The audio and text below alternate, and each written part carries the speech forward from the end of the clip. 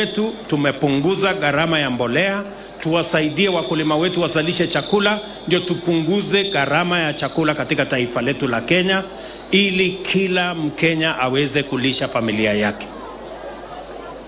That is the plan we have. Na mwisho, watoto wetu wengi wanakosa kwenda shuleni kwa sababu pengine wazazi hawana namna na hata hakuna chakula nyumbani.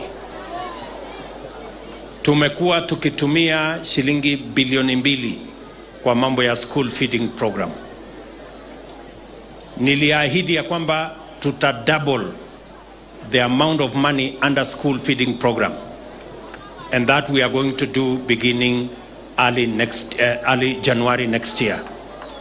Na vile vile nilikubaliana kila county, kama wewe Sakaja, kila county mwenye mko tayari kufanya kazi na sisi, tutawahuzisha na nyinyi ndio tutawapatia hiyo pesa.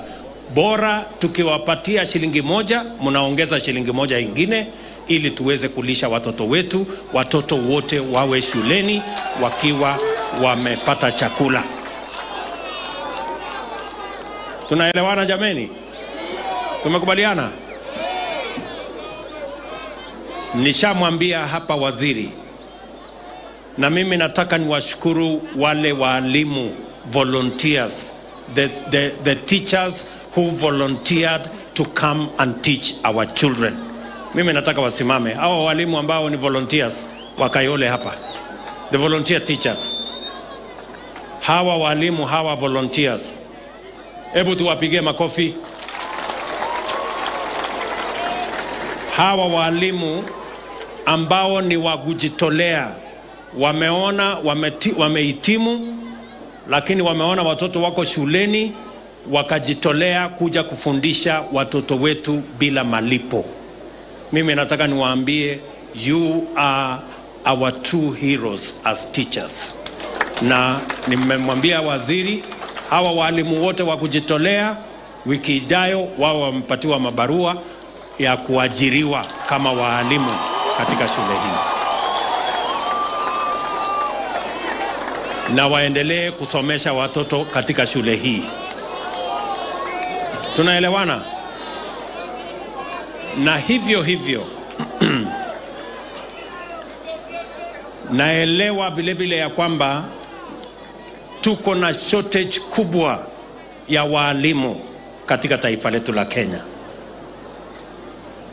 Tuko na shortage kubwa ya walimu wa taifa letu la Kenya, na tulikubaliana wakati tulienda kwa uchaguzi ya kwamba we will consistently and deliberately reduce the number or the gap that we have between the teachers who should be in school and the teachers who are in school.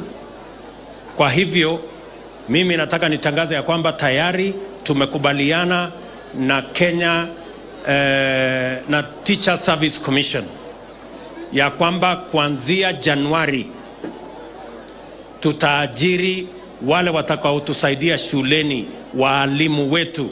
Tutaajiri walimu 30,000 wa kwanza kuanzia Januari. So my good friend, the representative of our teachers, beginning January, we are going to start phase 1. We are going to have both teachers. We are going to employ some teachers on permanent and pensionable. We are going to employ the next lot on internship, and progressively until the 5th year, we will have filled all the positions. And progressively, we will make sure that there are enough teachers in our schools. Hakuna masomo itaendelea shuleni bila mwalimu. Sindio? So that is our commitment. I have already had an extensive discussion with Teacher Service Commission. We have agreed on how the numbers are going to be employed progressively, so that all our children can learn in an environment where there are classrooms, where there are teachers, and we can have meaningful acquisition of knowledge in our schools. So mimi